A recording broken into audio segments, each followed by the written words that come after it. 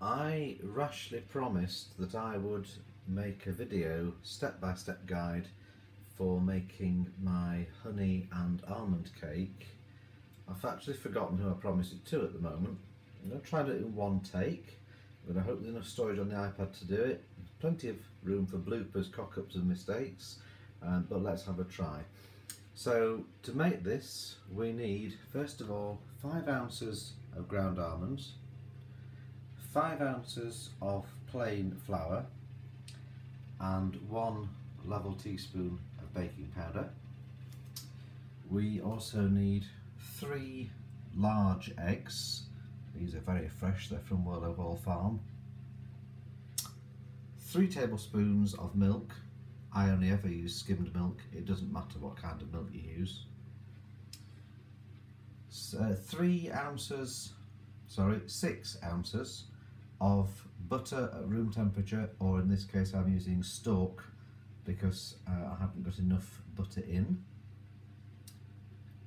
And with that we have 3 ounces of caster sugar and 3 ounces of clear honey. In the cake we also need 5 ounces of glacé cherries, and when we've completed the cake mixture we will need to put it into a 9-inch tin. This is a loose bottom tin, it's a very old one, it's very strong, it's very good, and I'm afraid I'm lazy when it comes to lining tins these days, and I buy those nice big sort of oversized bun tin liners, but of course greaseproof paper, baking parchment, etc. is absolutely fine. When we've put the mixture in the tin we will sprinkle over the top of it about 2 teaspoons of little sugar nibs. Actually there's nothing wrong with just using ordinary granulated sugar, but I've quite recently discovered the joys of these sugar nibs on lots of different kinds of cake, and I actually think they work quite well. So granulated sugar is fine, and you'd want at most a tablespoon of that if you were using granulated. When the cake is cooked and whilst it's still hot from the oven, we will need to add the decoration, and the decoration is made using a little more clear honey, some flaked almonds and some more glacé cherries, and I use multicoloured ones just to make it look a bit different, and I'll show you how much of those to use very shortly. In terms of equipment, you need a mixing bowl and a fork or a hand whisk, or I couldn't really live without my trusty 1979 Kenwood A901E mixer.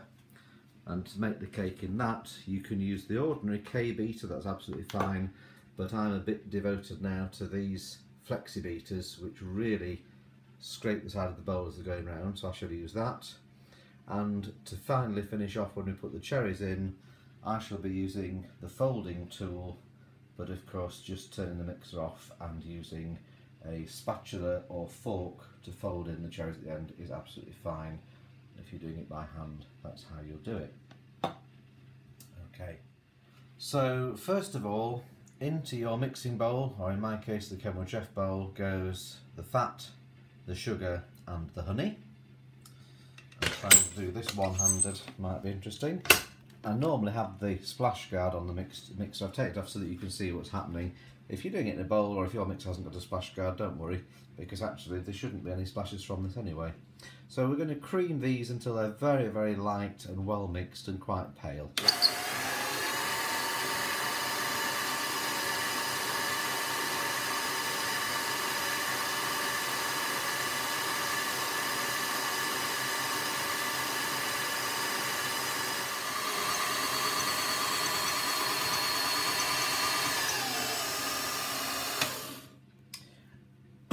Excuse me.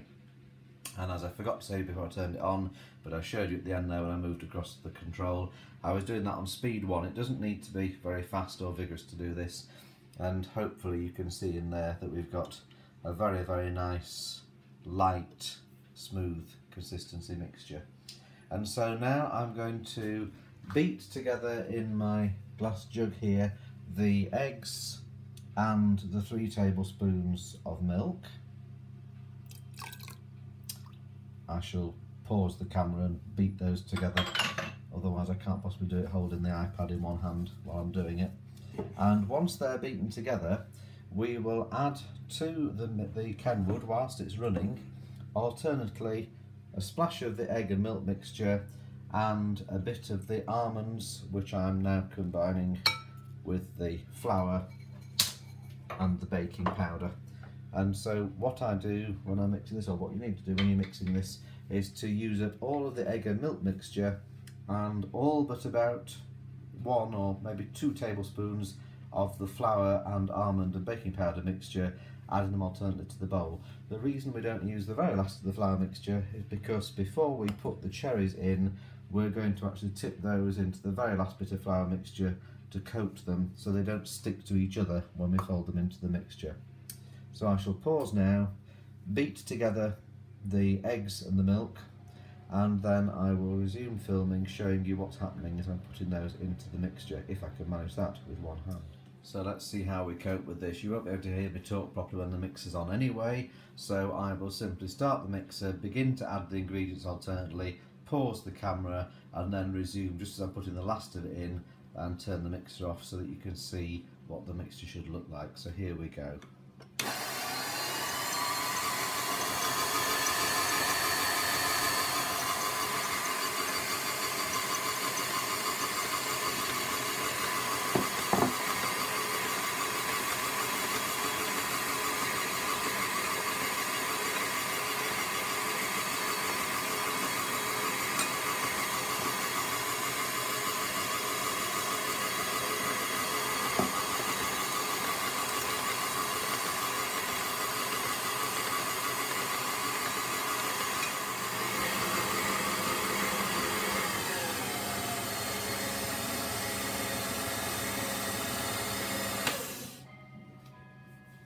So there we are, we've now added all of the egg and milk, all but a very small amount, 1.5 tablespoons of the dry ingredients.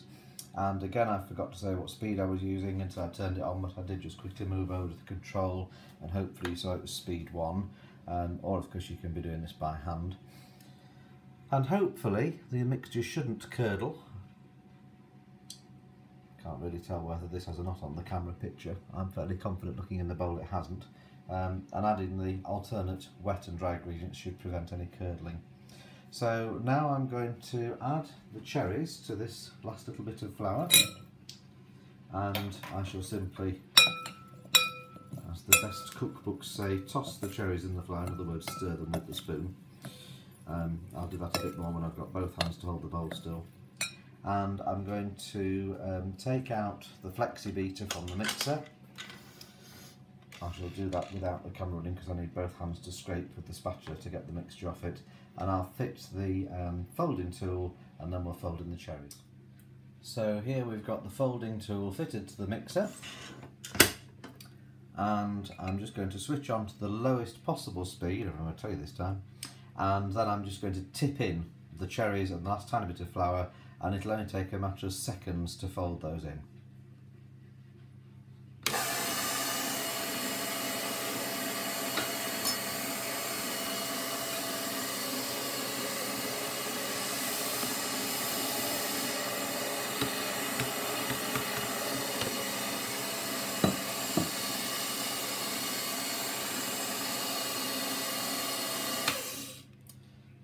Sorry, I keep ending up with the iPad swinging around. You end up getting a view of the doormat. That's because I keep trying to look round the iPad to the bowl and moving it as I go. So there we are. There's the completely mixed cake mixture now, and I shall need both hands to scrape it off the folding tool and tip it from the bowl into the prepared tin. So what I shall do now is deal with that and then just show you what it looks like in the tin, and lastly sprinkle over those sugar nibs. So here's the cake mixture into the prepared tin then. It's a really very loose mixture, and that's quite correct. And I've smoothed the back down a little bit with the spatula, and I'm just going to sprinkle on the sugar nibs as evenly as I possibly can over the cake. Might not need all of these actually. Well, they'll go in anyway, it'll just be a bit generous. And after all, I am going to give this particular one to Irene as her birthday cake, so since it's for a birthday, she can have the extra sugar. There we go, so sprinkled over the sugar nibs as evenly as I can over the cake top. And now we simply need to put that in the oven. Now I've already got another one of these in the oven from earlier on, so I shan't be adding this one straight away because the other one's already part cooked. And it needs to go in for approximately 1 hour. I find that after an hour the top is usually looking pretty done in terms of colour, and it's nice and even and flat. But if you leave it for about 1 hour and 10 minutes, I think you'll find that when you put a skewer or a sharp knife in the middle to test if it's finished, I think you'll find that actually it comes out clean then. But test it after an hour, and don't be surprised if it's not quite done through the centre, and leave it a little longer. Now as for the topping, which I promised to show you, I use my little copper saucepan for this, but it doesn't matter, you don't need a fancy pan, you don't need anything exciting at all. What you need is something that you can either put over a very low gas flame, or that you can put into a warming oven, or in my case I put it in the grill compartment of the cooker above the oven. I don't like the grill, it's just got the oven's residual heat there. And the only reason you need to have it heat proof is because you're going to put some honey in which you want to become completely liquid. So I can't do this with one hand because I've got these big Kilner jars with my almonds and cherries in.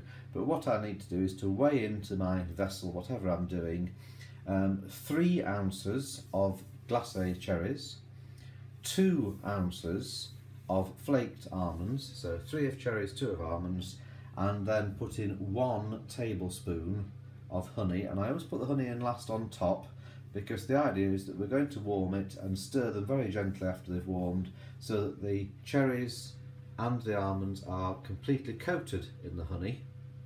And the only reason we're doing that is because when we put them on the cake, when it comes out of the oven, and we do it as soon as it comes out of the oven while it's hot, we tip the topping onto the cake and we spread it around a little bit to get a nice rustic appearance. Hopefully you've seen the photograph on the recipe already on my website. And the honey simply glues the almonds and the cherries together. They don't glue it to the cake, they glue it to each other, so that when you've got them piled up looking really generous, a sort of cornucopia of fruit nuts on top, they don't all fall off and roll away as soon as you touch the cake or begin to cut it. And here is the list of ingredients that you need to use. You can in fact replace the caster sugar with more honey, and that will work fine, but you will need to cook the cake for a little longer, perhaps about another 15 minutes, and you will need to wait for it to cool very slightly before you start to put the decoration on, as it will make a very, very light cake.